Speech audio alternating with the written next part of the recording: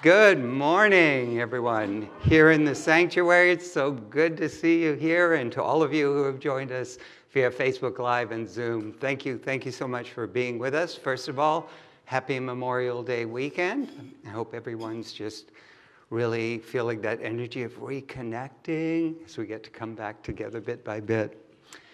And so, let's see. Oh, yes. Now that we're back in person, you know those little things that can beep and ring and make little sounds? If you could just make sure that those are all silenced right now, we'd really, really appreciate it. And with that, let's join in prayer.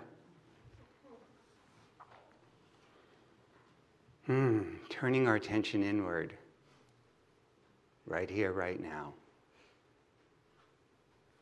Allowing ourselves to feel that part of us that just seeks to experience love, joy, wholeness, abundance, every form of goodness, that every moment of our lives we feel that impulse to feel good in some way.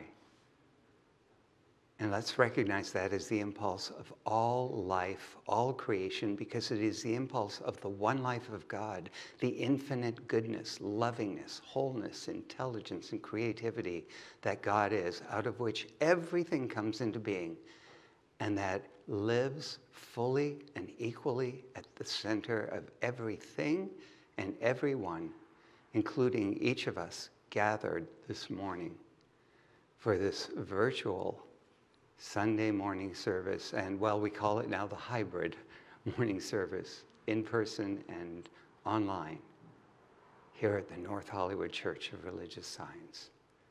I absolutely know that God is unfolding and revealing itself perfectly through every part of our service. I know that vibration of God's love is what we feel as we feel our connection as a community. I know it is that love of spirit that flows through each and every one of those individuals who are of service this morning. I know it is God that is unfolding through our musicians, Sam and Karen, through our soloist, Susan Edwards Martin, this morning. And I absolutely know that spirit is just radiant and expressing itself beautifully this morning through our beloved Reverend Sidney Lehman Steen. I know that Reverend Sidney is that vessel through which the word that we have come to hear, to awaken to that presence in us and to experience it more fully, is spoken. And we hear it with open hearts and open minds. And so I know so much healing and revealing is occurring in this time together. And for this, I just give so much thanks. I'm so filled with this sense of gratitude as I release this word, knowing it is so in the mind of God. I let it be, saying, and so it is. And together we say, Amen.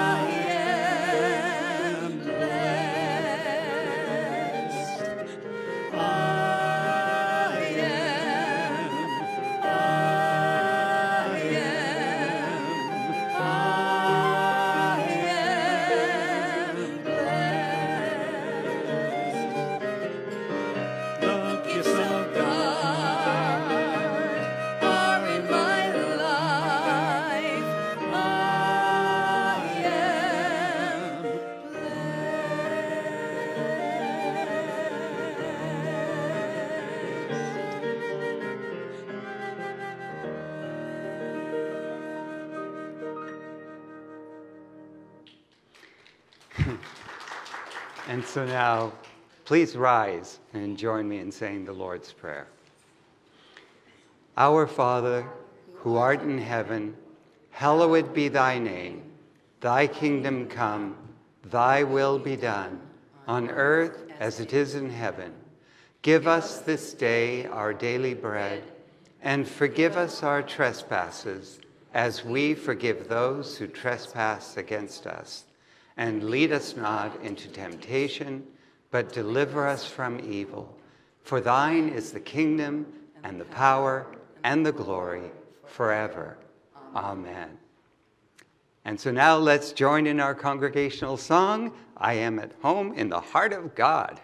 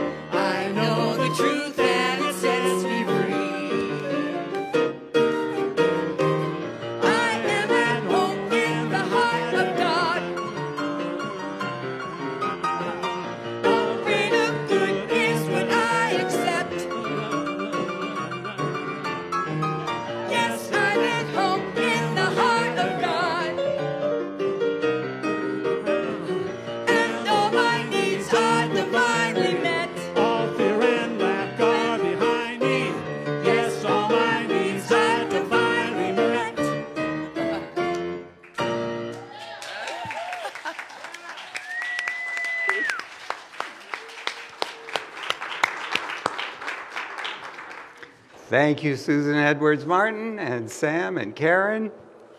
Yes, please be seated, everyone. Yes, because now that we've gotten to feel that being at home in the heart of God in that way, let's allow ourselves to just feel that connection in the stillness. So we're going to use these next 5 minutes to meditate. And so I invite you to take this opportunity right now to just get really still in your bodies.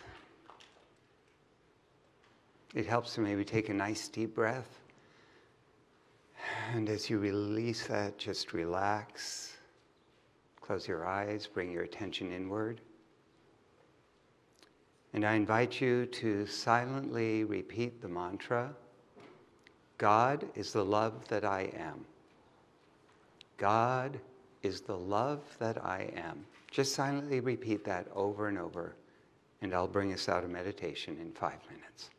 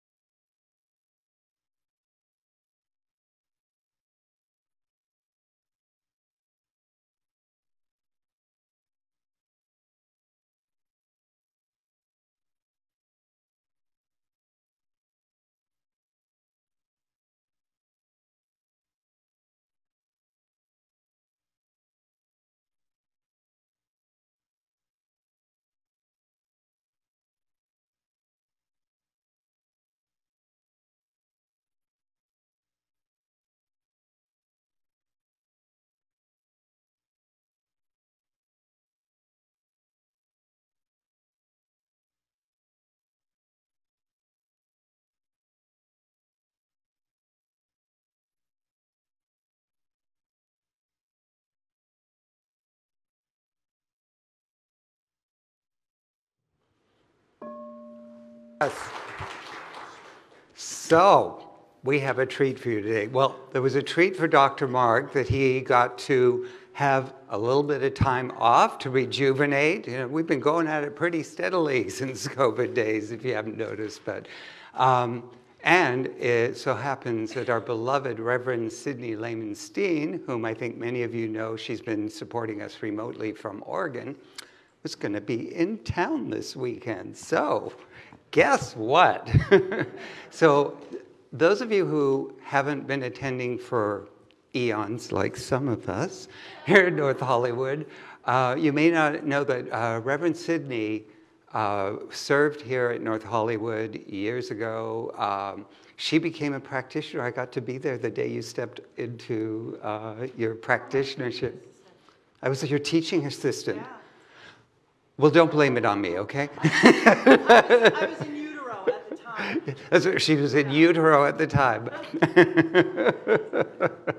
So, but we have just become very, very good friends. She was our music director for, what, it was about a year and a half, was it? Yeah.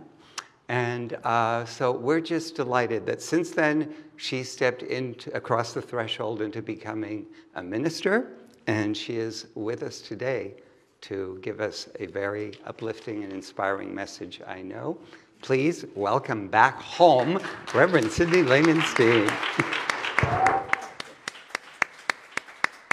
Right. Oh my gosh. Did you write that? I did. And bars of 6/8. I love it. For those of you keeping score at home, that's impressive. This is my home church. It has been since about 1995, though I've been in other places since then. And I'm really, I'm so thrilled. I'm giddy about being here and being able to share with you.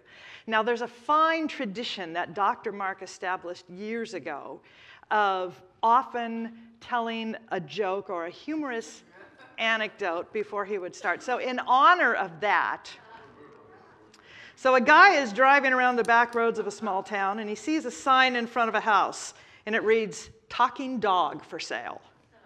He rings the bell, and the owner tells him that the dog is in the backyard. So the guy goes into the backyard, and he sees a Labrador retriever sitting there. "You talk?" "Yup," says the lab. You know, "Ruff," says the lab. "So what's your story?" the man asked.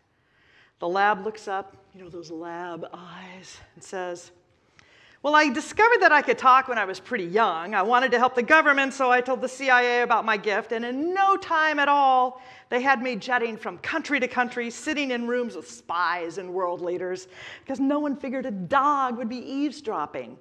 I was one of their most valuable spies for about 8 years running, but the jetting around really tired me out, and I knew I wasn't getting any younger, so I decided to settle down. I signed up for a job at the airport, and I did undercover security, wandering near like suspicious travelers and characters, listening in. I uncovered some incredible dealings. I was awarded a batch of medals. I got married, had a mess of puppies, and now I'm just retired." The guy is amazed. He goes back in and he asks the owner how much he wants for the dog. $10, the owner says. $10? This dog is amazing. Why on earth are you selling him so cheap? Because he's a liar. He never did any of that stuff. Thank you.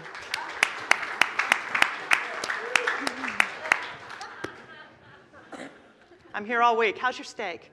Okay. So I'm talking today about this idea of the repeatable Christ.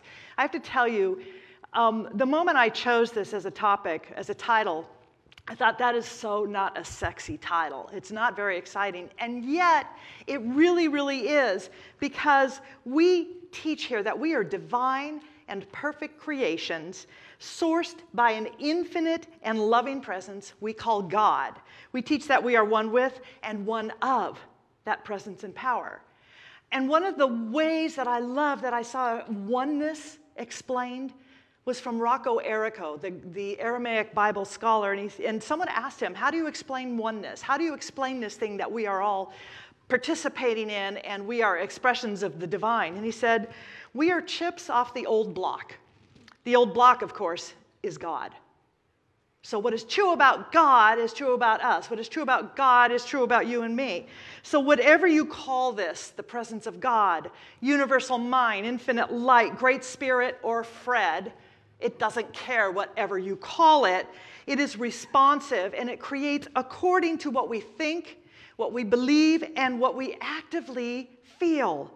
It reflects what is going on inside of us, whether we want it to or not, and creates out there according to the patterns of belief and emotions and deep feelings that we hold in here. So imagine a world, just imagine this, in which anything that you focus on, pay attention to, have conviction about, energize, and believe in, responds by mirroring back exactly all of that, the results of those things, those thoughts and those beliefs, in manifest form. The moment you think it, if you really, really are passionate about it, it shows up. Now, the thing is, this isn't magical spiritual thinking that we're talking about here. This is actually the law of cause and effect. Jesus taught this. That which you believe, right? As I believe, it is done unto me. Ernest Holmes used to say that if we wanted to know what we're thinking, how our thinking is, and what the general tendency of it is, to look at the world around you, look at your personal world, see how it's peopled with the quality of your relationships, the quality of your passion, the quality of your finances, your prosperity, the experiences are having. Now, are you happy with what you see? Are you satisfied? Is there room for a little improvement? Is there a room for a lot of improvement? So the teacher Jesus taught the infinite potential of humanity and the influence of the allness of God. And he said, what I have done, you can do, and by the way, you can do a lot better than what I did. So now this idea of doing what Jesus did, that which I have done, you can do, you will do better, you will grow more, you will expand more, you will absolutely celebrate in a greater way. This repeatable Christ came to me as I was reading Eric Butterworth. Now, Eric Butterworth is a legendary author and teacher, more known in the Unity School, but just a wonderful, mystical, and fun writer. And he believed that this idea of what I have done, you can do, is the missing link in religion. Isn't that wonderful? It's a missing link because we have often regarded that possibility of doing, of living at that level of wholeness, of healing, of responsiveness of our word, of declaring our word and saying, you are healed, you are whole, this is good, this too is God. We have thought it as being an unattainable level of holiness or spiritual magic. All that I have done, you can do also. All that I have done. This is the repeatable Christ, because any great demonstration of spiritual law is repeatable. And you know, we spend a lot of time focusing upon and idolizing the people who seem to demonstrate that instead of actually looking at the process, that act of demonstration itself. So in New Thought, there are a lot of phrases that you hear quite frequently. God is everywhere equally present. God is all there is. We are surrounded and filled by God. And when we say that, what we're really doing is reminding ourselves that whenever anything is done, it can be done. It is a universe of yes. We are living in this responsive, powerful, amazing, yet not amazing spiritual realm in which the only answer it has is yes. It is a world of agreement. It is a universe of agreement. Whatever we give it to work with in terms of our beliefs, our expectations, our beliefs about God, beliefs about our worthiness, the universe says, yes. It's a full law of agreement. It's, you know, the law of electricity is a law of agreement. It only says yes. Whether you plug in a hairdryer or the tines of a fork, it will behave according to its nature, whether you like it or not. The law of gravity will always behave in a congruency of its own nature. Spiritual law is the same way. It's a law of cause and effect. So our practice is to know that we are not separate from God. But beyond that practice is that we know that we have immediate access and full access to that presence, to that activity, that use of spiritual law, that which thou art, I am, and I am that which thou art. So the practice is to know and to practice knowing and to dive into the feeling of what is it to be a chip off the old block? What does that actually look like? What does that feel like? Now, it takes work to create a perception of God that is not your enemy. If you have grown up with a God who was some sort of passive-aggressive, mean, heavy artillery-wielding strength, that wanted to just judge and be mean and do all of that. And some of us grew up with that God up here, and some of us did not. Now, in my life, I was thinking about the God that we grew up with. Now, we're in an entertainment area, and I grew up in Southern California and then spent a lot of time here up in the valley, and I did a lot of work as a musician in the studios and did all sorts of stuff. As a young child, I have to say that the role of God in our lives was atmosphere, like background talent. God never had a leading role. I love the show Friends. I have seen every episode probably 8 times. And in the episode, in the show Friends, you have the stars, and you have some secondary characters, but then you've got atmosphere and talent in the background, like if you know who Gunther is. Gunther ran in the coffee shop. In my family, God was like Gunther. Gunther was background, atmosphere. Okay, so when I came into this teaching, and I was probably 10 or 11, that God began to shift for me. And I even teach in one of my classes how to fire your God and hire a new one. And I literally have my students create a want ad. God wanted, new God wanted, must be responsive, accountable, loving, non-judgmental, fully present, fully active, and fully able and available to express in radiant glory. It says something like that, and everybody creates this new God, and they begin to cultivate that. So I came to this because I think we have been in this an evolution of our understanding of God. So when you look at the Old Testament God, God 1.0 in the Old Testament was basically a malignant narcissist, clearly unstable, like someone with a lot of anger issues who had fallen off his meds. He was vengeful. He was a vengeful, like a Grinch. Picture the Grinch. That was God.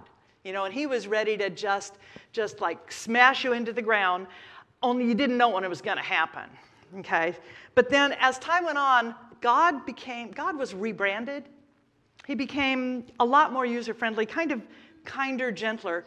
Enter God 2.0.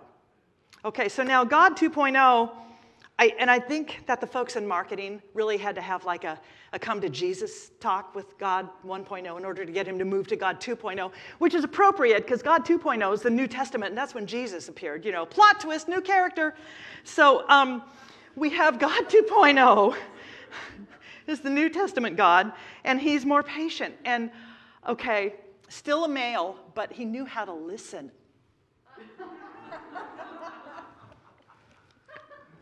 So instead of just a talker, commander, and a punisher, this was the listening, responsive, all-access God, or mostly all-access God. There were still some intermediaries going on. So think of it this way. God 1.0 was the Grinch. And then God 2.0 in my mind is like, I don't know, Jimmy Stewart, Walter Cronkite, maybe Tom Hanks. That works, right? So at any rate, cue God 3.0. This is a God not of personality, not of favoritism, and a need to randomly strike people with lightning, but a God that expresses as presence, that is here as love, as intelligence, as harmony, as order, as wholeness. God as presence, everywhere present, as those qualities. And we live and move and have our being in it, and it lives and moves and has our being in us. And it needs us for that expression. You might have heard the Rumi quote of, we are not just single drops in the ocean, but we are the ocean in a single drop. And yet we're all together. Whatever is going on in that ocean of God is what is going on in each of us, because we are that. We are the individualized God. So that is the God we're talking about here today. If you have the old versions, by the way, I would suggest that it would be a good time to update your spiritual operating system and get this new, loving, co-creative, and thoroughly beta-tested God. This one really, really works. So all of that aside, we use wisdom texts, the Bible, the Quran, the Torah, all of those things to give us information about who we are, whose we are, and what we are, and how to go forward in that deep awareness. And we pull from those things. That's what Ernest Holmes did. That's what Charles Fillmore, who co-founded Unity, did. Drew from the finest ideas of religion, of spirituality, of psychology, and began to weave them all together in this fabulous tapestry of that which we can use. Now, I am all about applicable spirituality, practicable, practical. Because if it's just something that we're looking at, then we're just talking observable spirituality. And it's an intellectual exercise, and that's not something I'm interested in doing. So my need, my desire, my great geek is to look at the metaphysical. We can look at the Bible or any of these wisdom texts in several ways. Literal, historical, metaphysical.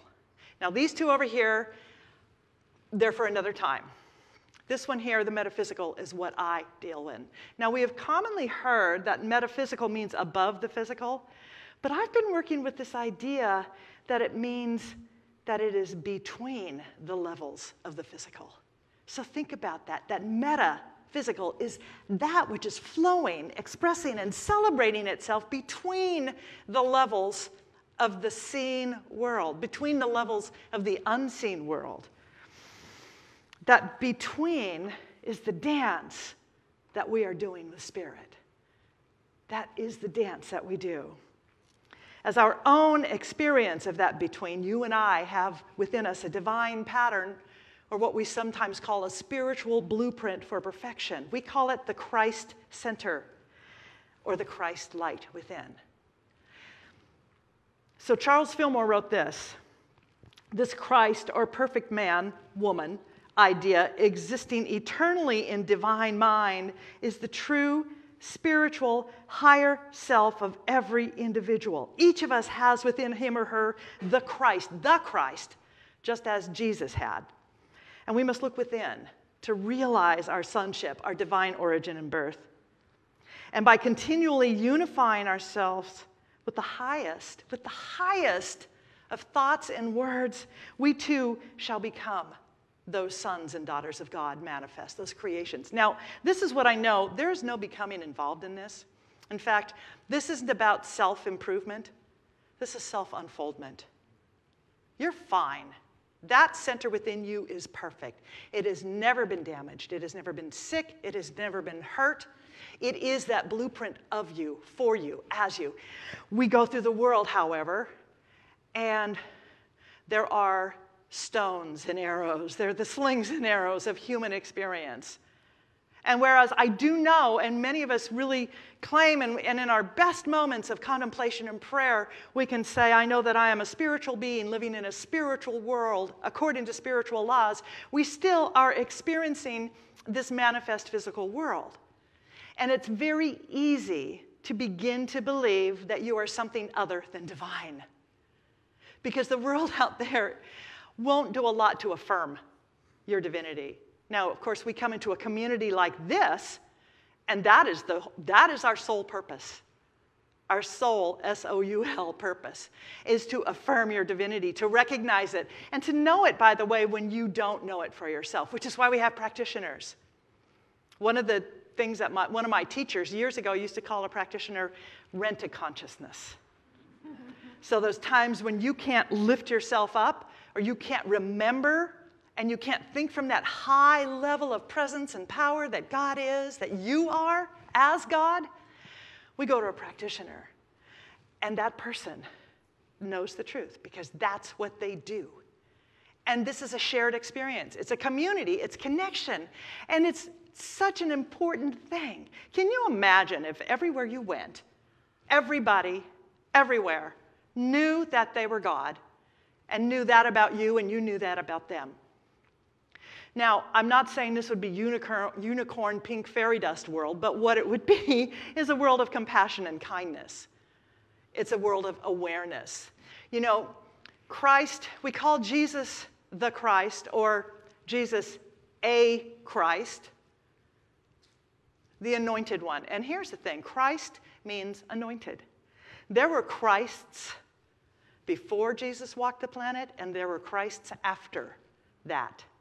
Christ means aware, awake, conscious, and that you have had a realization of your connection with the divine, that you are part of something greater, something bigger, and that it is operational within you. And to the degree that we are awake to it, we live from that level. To the degree is really important because it takes a matter of willingness to know that we are divine, that we are loved, that we are loving, that we are that principle in expression.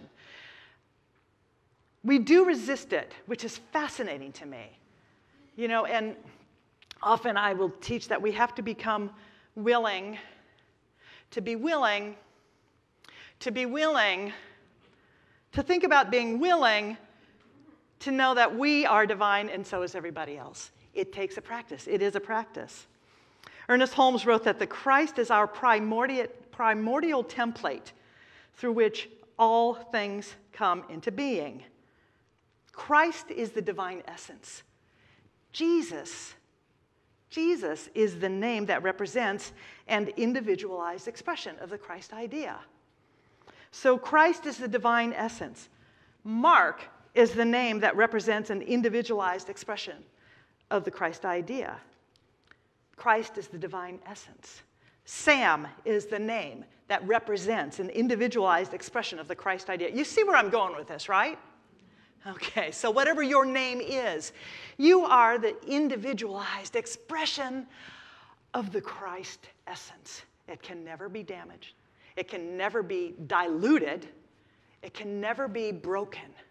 Now, that physical name part of you, that personality part of you is where we experience the world, and we try to remain connected with that knowing, connected with that flow, connected with the light that is always shining inside, but sometimes it gets so covered up that all we can sense is a place of no light.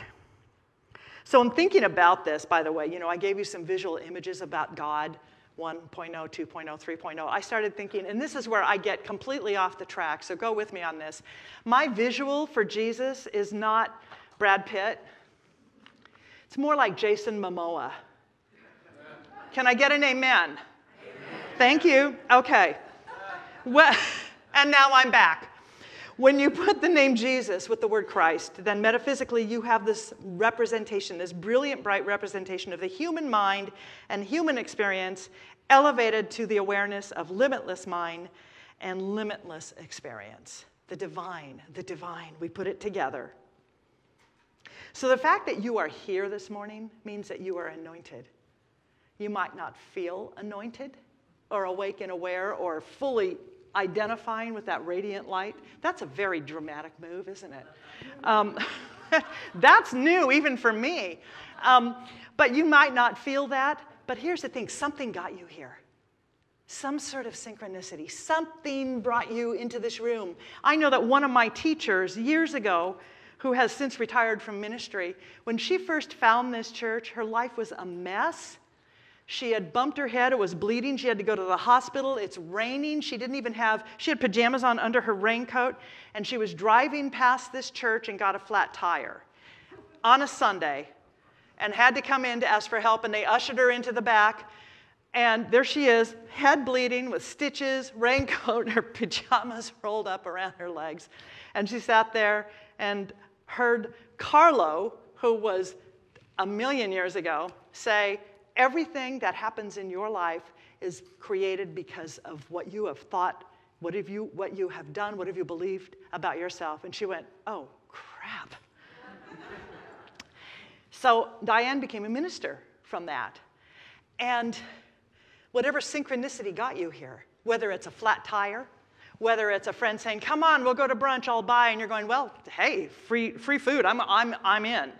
But you are here, which means that something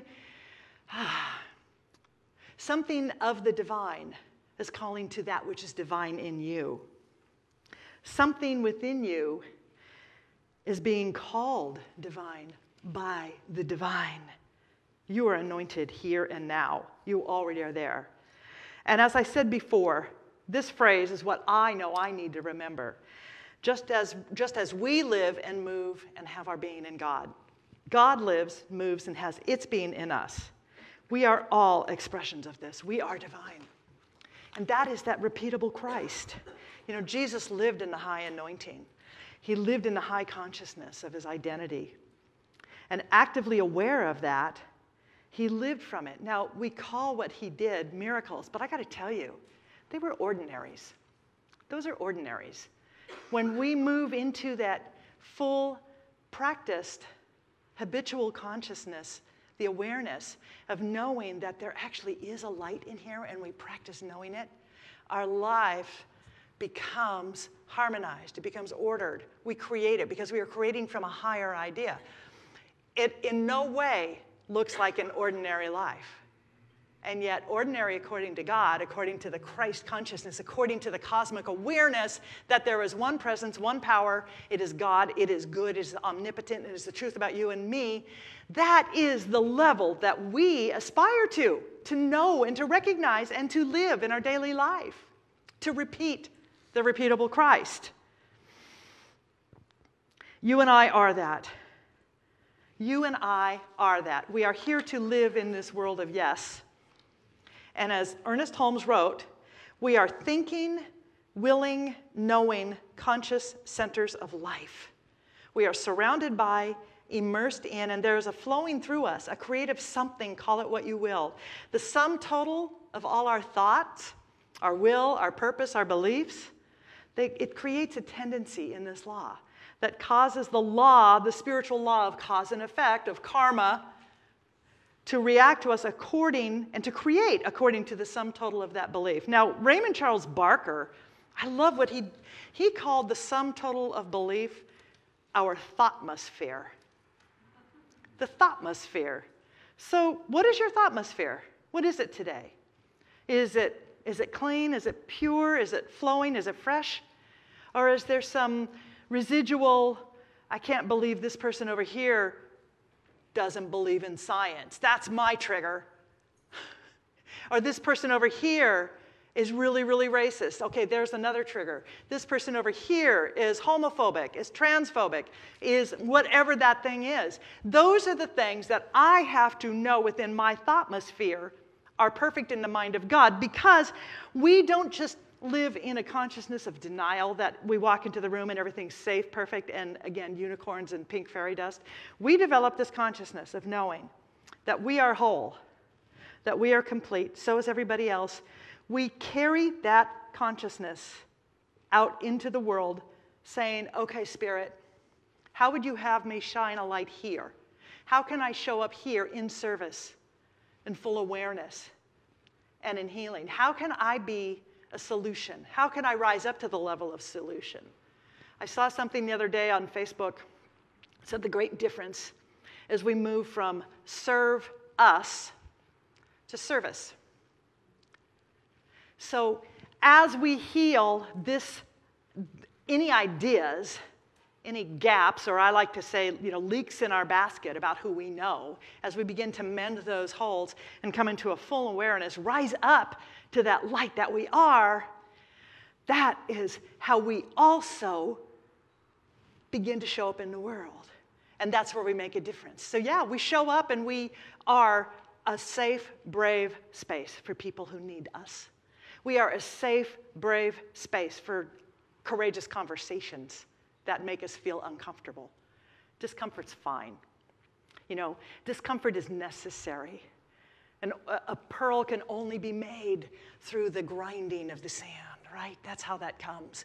And I remember my mom loved this idea years ago, and she would always talk about it, that a hermit crab must shed its shell when he becomes too big for it, or she.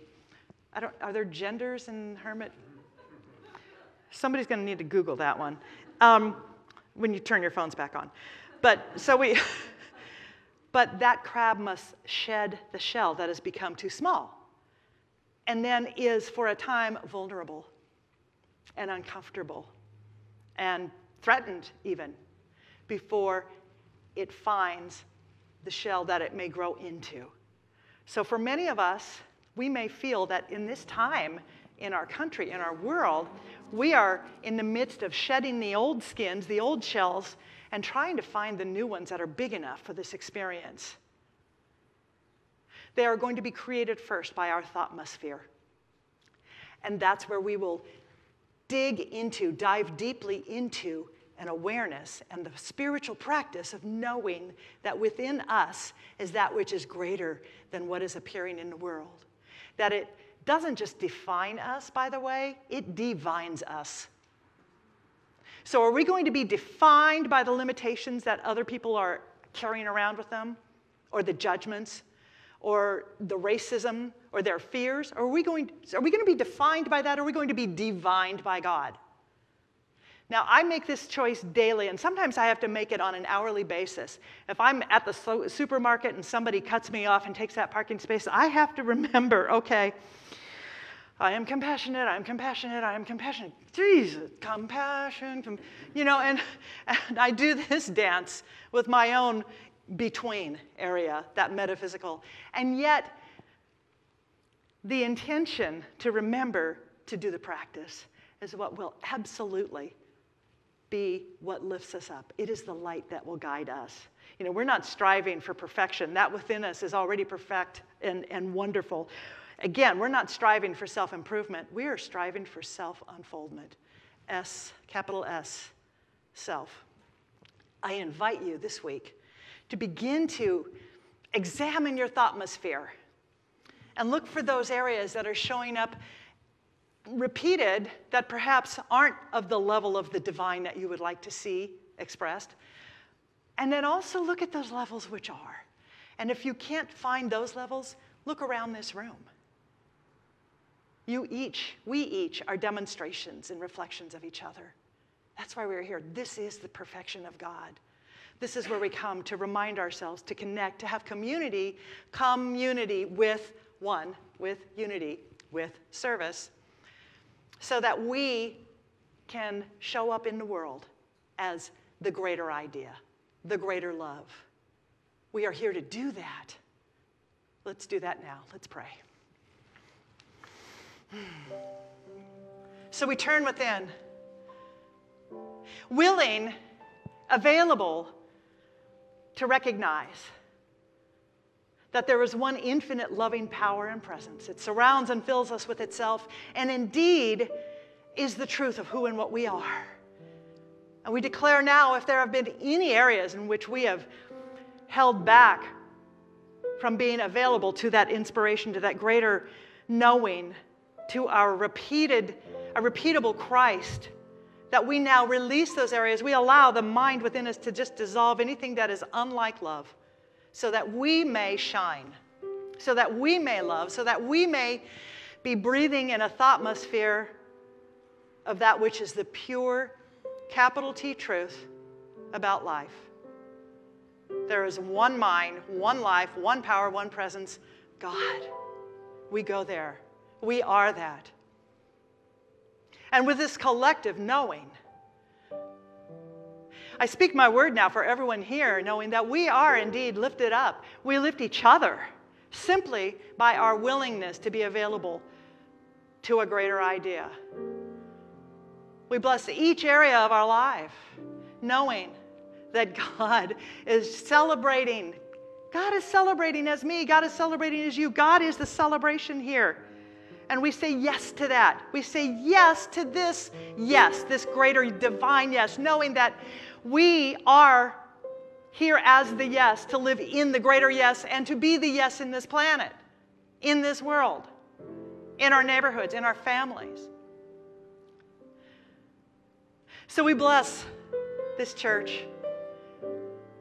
We bless temples, ashrams, cathedrals, mosques, all paths to God, knowing that there are so many paths, because yes, indeed, there are that many of us here.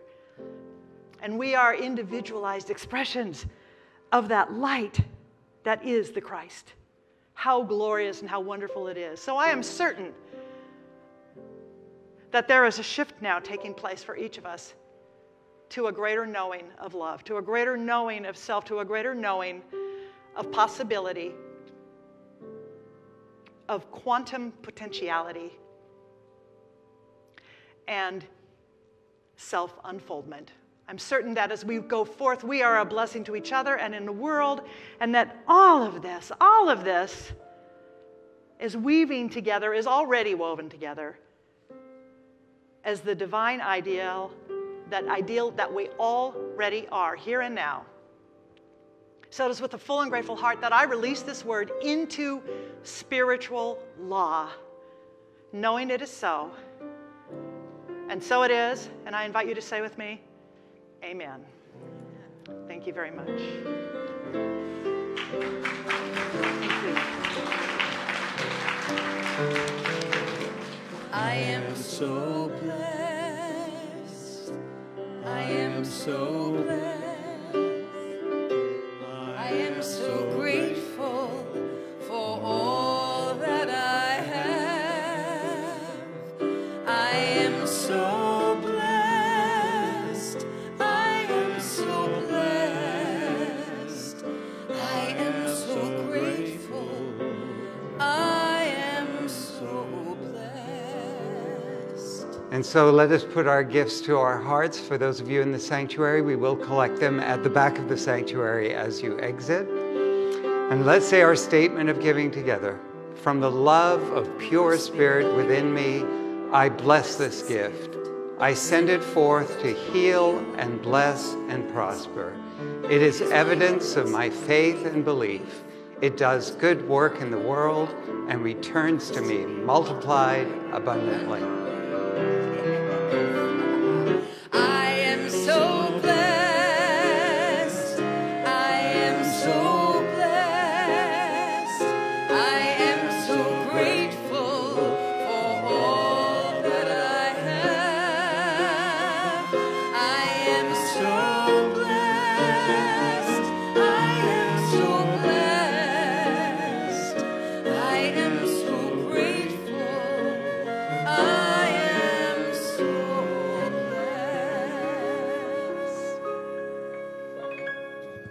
Who would like to get more of that inspiration? You can get Susan's music at unlimitedsusanedwardsmartin.com. And Can I just correct yes, that? oh, okay. You just ask Alexa, and forgive me, just say, please play Susan Edwards Martin music. She'll play all my stuff. Oh, so if you didn't hear that out there, just ask Alexa to play Susan Edwards Martin music, and, well, you'll be in a whole other place of that repeatable Christ.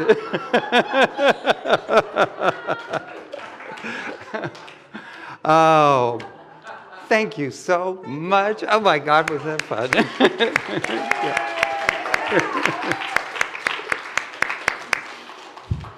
I got to be part of her pathway. So, okay. Donations over the phone. For those of you who are watching remotely, there are several ways you can make donations.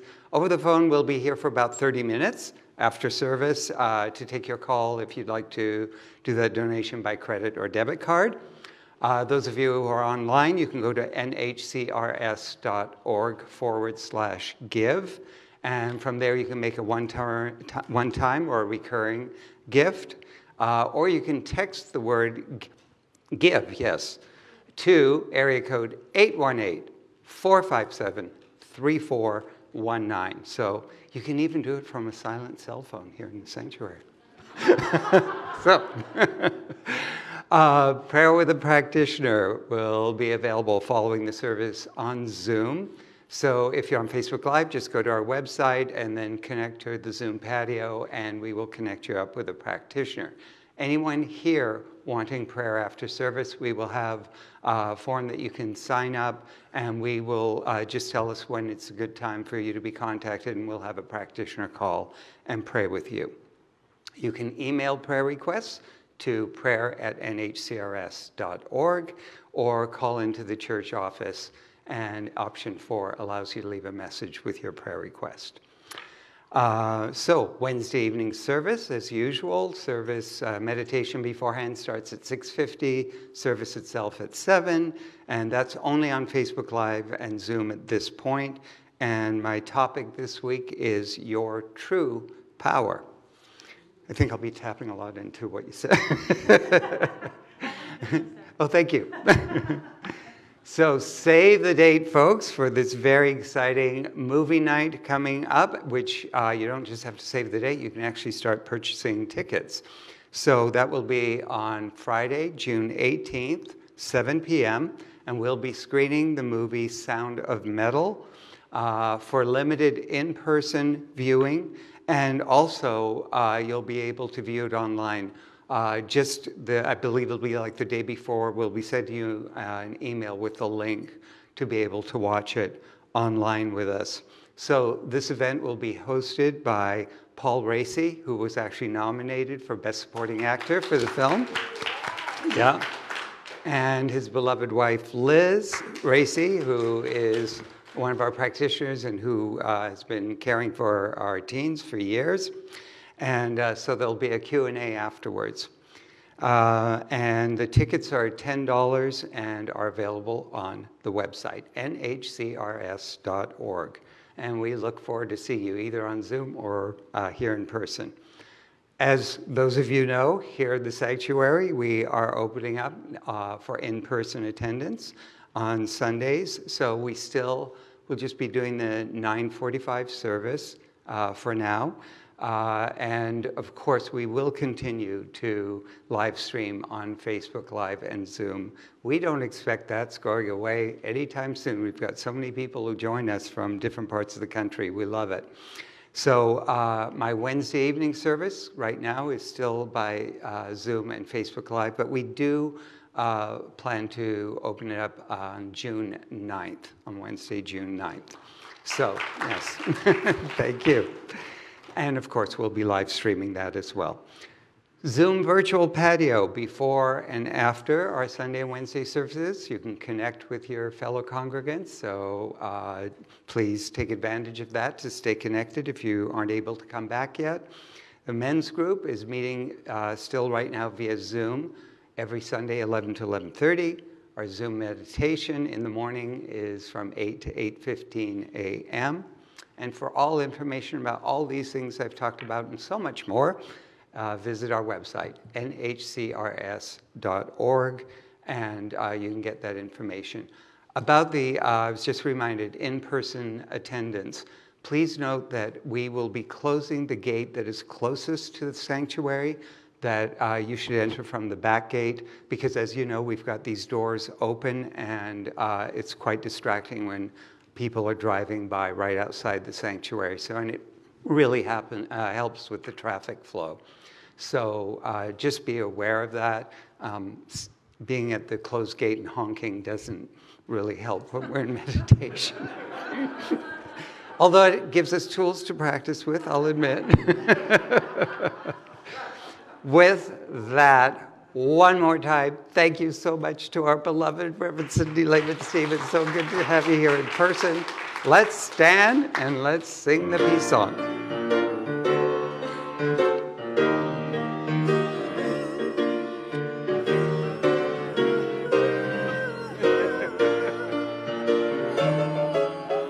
Let there be peace on earth, and let it begin with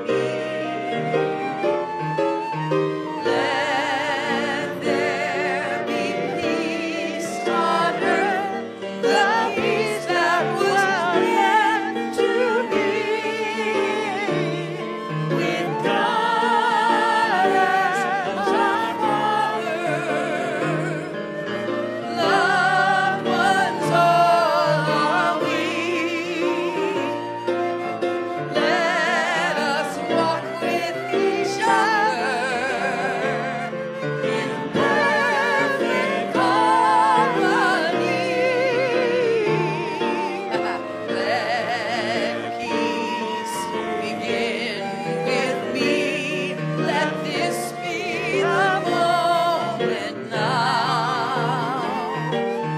With every step I take, let this be my song. To take each moment, live each moment, peace eternally. Let there be peace on earth, and let it begin with me. So please repeat after me. I'm at home in the heart of God. I am at home in the heart of God. My life is anchored in truth. My life is anchored in truth. I can never be separate. I can never be separate. I live in the consciousness of peace. I live in the consciousness of peace. I release all fear. I release all fear. I am living love. I am living love. Thank you. Amen. Oh, thank you.